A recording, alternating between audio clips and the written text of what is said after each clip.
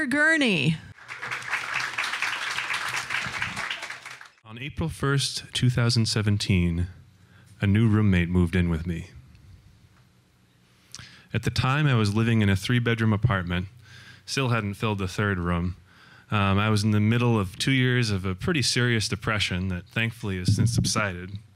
I was also in the middle of a graduate program for an occupation that I didn't particularly want. And I had been living by myself for the entire month of March after I had somewhat unceremoniously asked my previous roommate to move out, which had been a very emotionally difficult situation because we had been very good friends up until that point. So when my new roommate moved in, I was really hopeful that it would spark a change in my life, or at least that it would give me some company and would be a really positive influence. I met Julia through Craigslist. I did a very thorough search through Craigslist, having had quite a bit of luck in the past in my life with interactions in Craigslist, whether for housing situations or buying an assortment of plants. And she advertised herself as a 31-year-old female farmer who liked to spin and knit, which sounded like someone who'd be very pleasant and easy to live with. When she moved in, I still remember the evening. I was listening to Zydeco music and cooking some casserole. And she knocked on the door, and she was wearing a sweater that she had knit. And she was just very charming and just easy to interact with, and we hit it off very easily. I was really attentive to making sure that I was the perfect host, at least in this new home of hers, and made her feel as welcome as possible because it had really been a really tough situation in the prior rooming dynamic that I had, so I really wanted her to feel welcome. And we did hit it off really well. We were able to converse really easily. It just felt like a really natural, easy relationship. By the second night that she was there, we started playing cribbage, and this became a nightly habit of ours. Every night, around 8:30 before we go to bed, we'd play a game of cribbage. My last roommate, who I kicked out, left a tin of hot chocolate mix, so we'd make hot chocolate and play cribbage. And we started making a tally on the refrigerator door of how many games each of us had won. She consistently would win more than me, even though I think my cribbage skills are much better than hers. But it was a really nice, relaxing way to end each evening, and it gave me a little bit of comfort at this time when I kind of all day was at UVM taking classes that I just wasn't interested in with people who I didn't particularly like. So we continued, playing cribbage every night, and everything was going well. And the first weekend that she was there, this was at the beginning of April, and we had one of these 70-degree days. It was crazy. It was just nice and sunny. You could smell the earth. And after the winter, I had just taken the studded tires off my bike, and it was just like the world had come alive. One of those first really nice, warm weekends. So Julia was like, hey, would you mind showing me around, town? So we biked the 4 miles or so into Burlington, and it was just nice and sunny. We went to the knitting shop because she really likes to knit. And then we thought about maybe, getting some food. And I was like, oh, I don't know, aren't any places I really like. And she suggested that we get some hot dogs and go home and eat them on the lawn. And I, in all seriousness, probably my greatest vice in life might be processed meats. I like to think of myself as somewhat of an ethical omnivore, whatever bullshit that means, but I really like hot dogs, like fried bologna sandwiches, that kind of thing. So when she suggested eating hot dogs, I was like, oh, I'm in. And so we got like a blanket and put it out on the lawn, and we ate hot dogs and just chatted, and it was fantastic. I was just on cloud 9. The following day, she suggested that we spend the evening by watching my favorite musical, Showboat, which I had recently purchased. A new DVD of the San Francisco Opera had done a production of it. It's supposed to have really good production value. The musical actually wasn't so good. There were a few vocalists who I didn't think did that great a job. But watching Showboat with Julia was rather exciting. And it was around this time that I started thinking, like, you know, there might be something here. But I didn't really want that, and it was just very confusing, because this is a woman who had moved across the coast after getting out of a 6-year relationship, and had met me on Craigslist as someone who didn't know her at all previously. And I was like, and I was sort of involved with someone else at the time. I was like, this, you know, if this is going to happen, I'll let, you know, her make a move. I'm not going to do anything. So I did nothing. The following weekend, we went to an event called Jazzy-oki. It's this thing where you sing these songs and it's fun. I didn't tell her that I liked to sing or anything. And she was just like mesmerized by, you know, this, oh man, this guy likes to sing. And she was very impressed. And so on the way home, she insisted that I continue to sing these songs. And I was belting out all my favorite songs from Showboat. And it was really exciting. And I remember getting home, and there was just like this tangible fire that you could feel. And I was really excited just to be with her. And I remember we got back, and we both went to the bathroom. And I remember her coming downstairs. And I remember noticing that she didn't have her tights on underneath her dress anymore. And the two of us kind of stood there and talked kind of awkwardly, and both drank about like 3 glasses of water. And then we went to bed. This dynamic kind of continued on for a while. Eventually, we both started kind of dating some other people. She saw this guy named Joe, whose last name I won't tell you, but it started with O, and it rhymed with something dirty if you pronounced it incorrectly. This kind of like, this dynamic went on for a while, and eventually I sort of lost interest. And after living with her for about a year, it got to the point where I almost even resented that she was around. She went through a period of unemployment, and it was rather difficult to have had that kind of interaction and for it never really to have come to fruition and not to have been able to communicate honestly with her about it. This past summer in August, she told me that she was going to be moving out. At this point, I didn't really feel too strongly about it. I'm kind of in and out of the apartment at this point, and so I figured, you know, that's okay. But when she moved out, it sort of felt like something was missing in my life. There's still the tally on the door of the refrigerator that shows how many cribbage games each of us has won. She's 8 games ahead. At this point, I'm not sure that I'd really want to be in a relationship with her or pursue anything with her. And I'm not sure that if I was in that same situation again, that I would have taken any action. But I know that with Julia, I darn well should have. Steve Adams. December 6, 1952, exactly 66 years ago today, one of the headlines in the Barrie Daily Times read, "Playmate rescues Websterville tot from Corrie hole." I was that Websterville tot. I was 3 years old. The playmate, who was actually the hero of this story, was my 5-year-old neighbor named Tinker. Because I think a lot of stories that have heroes have villains, I'm going to cast my mother as the villain in this story for her lack of supervision. This is actually just one of several examples of my early childhood that I could cast her in that role. But in her defense, she had 3 kids by the time she was 19 years old. And shortly after this incident, we moved away from Websterville at her insistence. So we were living in an apartment above Lawson's store in Websterville at this time. When I say we, I mean my mother and father, my 4-year-old brother, Butchie, 3-year-old me, and my 1-year-old sister, Bonnie. Lawson's store at that time was sort of the epicenter of the granite quarry industry or community. And our family had a history with the quarries. My dad's dad worked in the quarry. My dad's brother worked in the quarry. My step-grandfather worked in the quarry. And my dad was a derrickman at the Wetmore and Morris Quarry, which was located just up the hill from Lawson's store. And I remember there was a path through the woods that my dad would walk to and from work every day.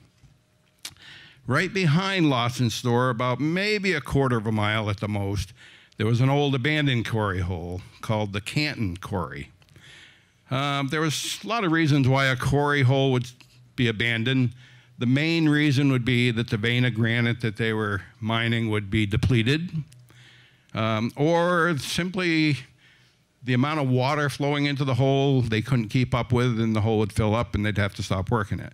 I'm not sure what reason the Canton Quarry was they stopped working it, but it hadn't been worked for years, and it was filled to water right to the top, probably anywhere from 60 to 100 feet deep, depending on where you measured.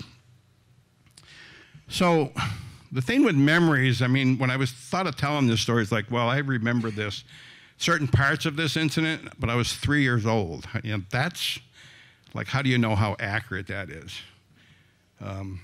My mother recently gave me a clipping from a newspaper article that was written at that time. And I read that clipping and I was amazed at my memory was pretty accurate on what happened, but I was also amazed at things that happened that I had no memory of, too. So I'll share my memory first of the incident. So we, meaning my brother Butch and Tinker, were playing near the Canton Quarry, and I remember the ice looking like glass. It looked so smooth, and all I could think of was I wanted to see if I could see any fish through the ice. So the granite slab leading down to the water's edge, I remember seemed like it was sloping toward the water, and it was snow-covered, so probably slippery. And I remember being on my belly so that I could look over the edge and down through the ice. And I remember I couldn't see anything through the ice, and because the reflection of the sun was glaring off the ice. So I put my hands up to shield my eyes from the sun. Being 3 years old, I thought that was probably pretty smart.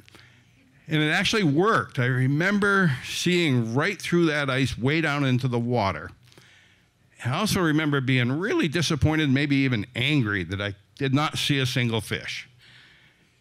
My next memory is I am freezing cold, soaking wet, walking home with my brother on one side and Tinker on the other. And I remember it being really hard to walk because my clothes were freezing. And I'll never forget the feel and the sound of the ice breaking off my arms and legs as I was moving.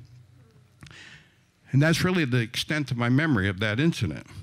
So when I read the newspaper article, which it seemed like the writer had interviewed us, taught kids for that story because he quoted us, and he also interviewed my dad, I guess. But according to that article, the boys were playing at the quarry hole, and little Stephen, which was me, went through the ice and fell into the water. And it also described how I was hanging onto the edge of the ledge with my fingertips immersed into the ice-cold water up to my neck. And the article went on to say that my brother, my 4-year-old brother, Butchie, did what most four-year-olds would do. He stood there crying. So, thinking of doing this story, I checked with my brother to see if he was okay with me sharing that. He said he was, but unless I had video proof, he denies there was any crying. So the writer goes on to say that Tinker told the writer that he knew he didn't have time to go get help. Imagine that, a 5-year-old being able to think like that in that situation. So anyway, he went onto that sloping, slippery slab of granite and grabbed my head to pull me out of the water. That didn't work, so he grabbed my wrist and hauled me right out of that water. And so Tinker and my brother Butch helped me walk home. And according to the article, when we got home, my mother called the doctor, and he said, put me in a warm bath, try to slowly warm me up. And I guess that worked, and I was just left with the memory of this incident. So there's no logical. Oh, and my dad actually was called home from work, and he retraced our steps through the snow right to the water's edge and the hole in the ice. So verify that that's actually what happened. But there's no logical, reasonable explanation why the headline in that paper 66 years ago today didn't read, "Two young boys go through the ice in the old Canton Quarry and drown."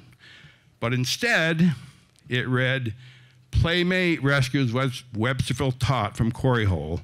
And because of that, I'm here to share this and say thanks for listening. Dash. E pluribus unum. I've been thinking a lot about that lately. It has kind of a highfalutin way of describing the greatness of our country and how we've gotten here because of all the diversity that we have. And I was also thinking about how our predecessors used words that, like, e pluribus unum. I mean, if it was left to me, it would have been, it kind of takes all kinds. And, luckily that's not on your money.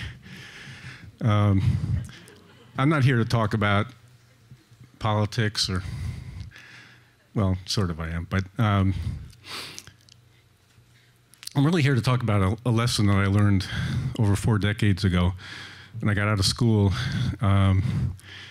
And I was a young adult. I was a punk-ass kid and learned about reaching from my boss, the least likely of all sources for this, in my first job after school.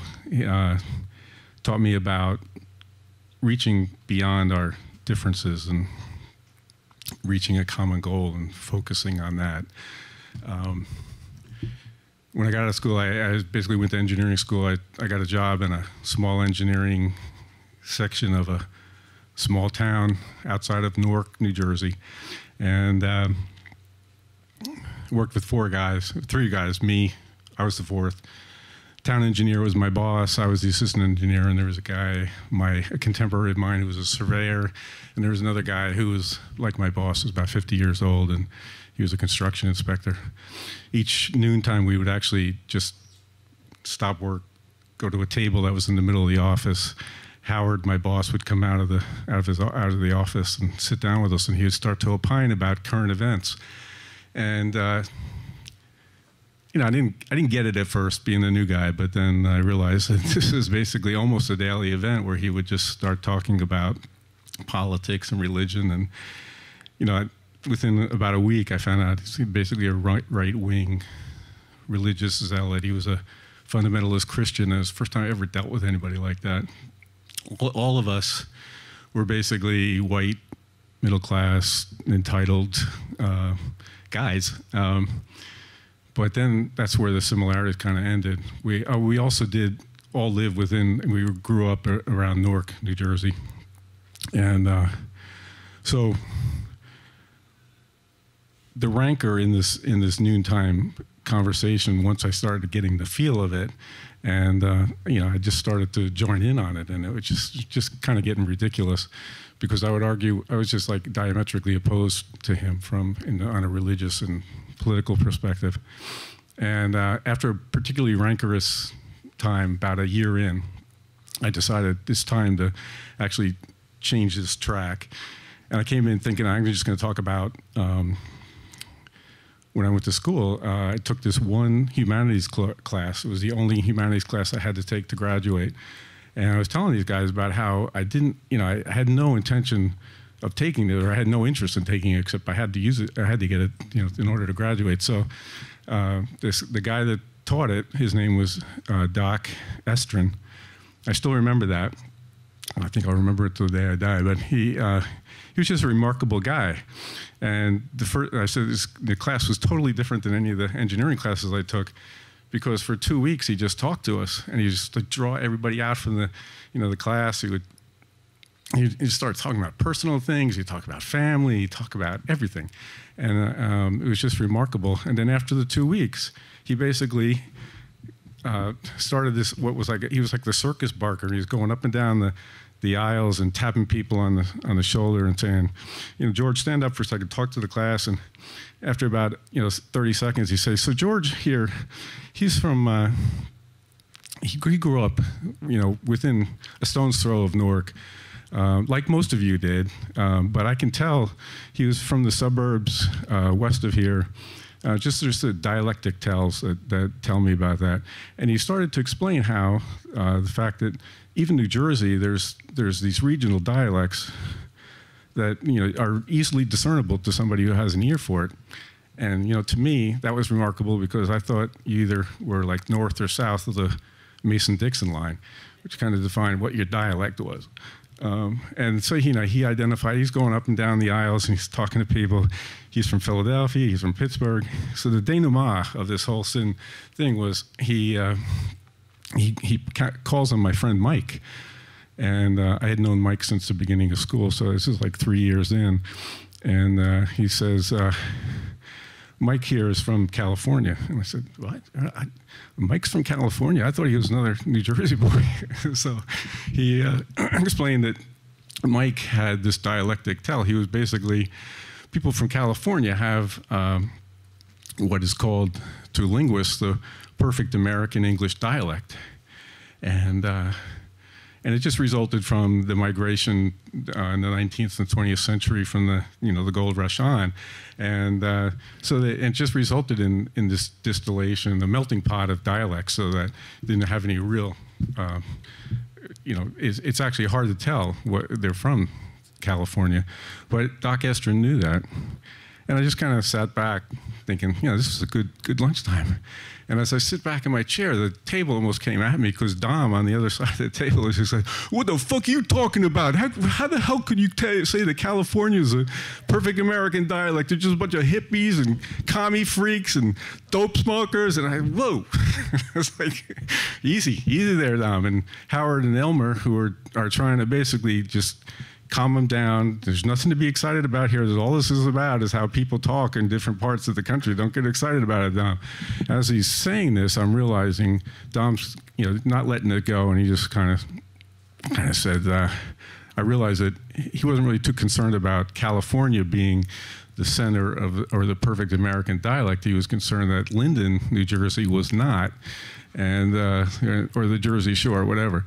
And he starts calming down, but Howard just calls. He just says, okay, guys, let's go back to work. George, come into my office. And in a year, I had never gotten to his office, and I'm thinking, oh, shit. I mean, like, what's going on?